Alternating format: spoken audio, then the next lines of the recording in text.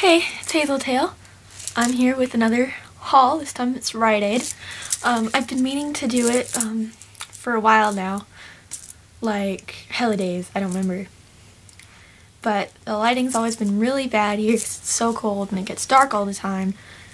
So I decided to just screw it and do it with the big light in my room. I only got one makeup thing. It's this NYC, I think, Moisture New lipstick. Moisture something.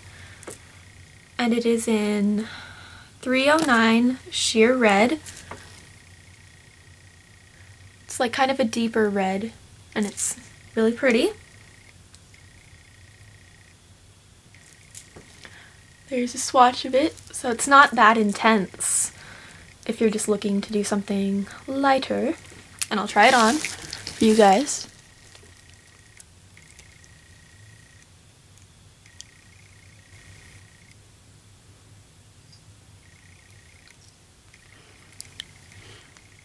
It's just a nice blue-based red, really cheap, and it makes your teeth look whiter.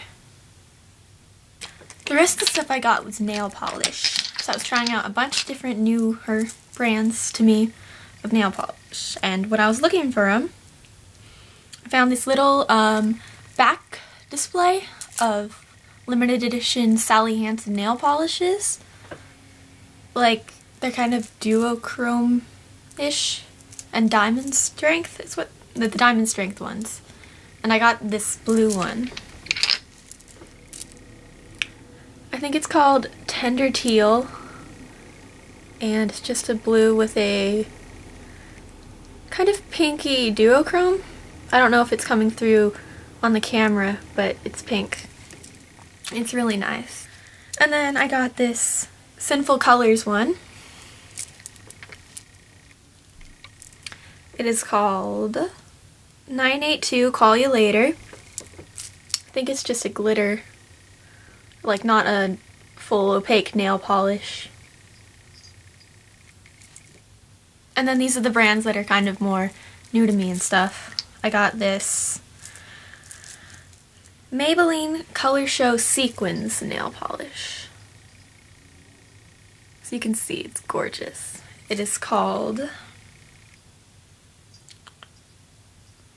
Rose Bling 825, and it is limited edition.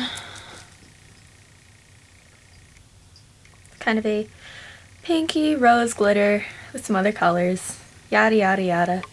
And then I got this CoverGirl nail polish. It's like a nice lighter purple cream. And I didn't know that CoverGirl made nail polish, so that's pretty neat. And it's called, it just says 300. I don't know if it has a name, and if it does, I'll put it down there. This last one is what I'm really excited about. It's by Color Phase, like a nice light purple, and it comes with this top coat. What you do is you paint your whole nails with the purple, which has just a regular kind of brush. And the clear side has more of this striper type brush.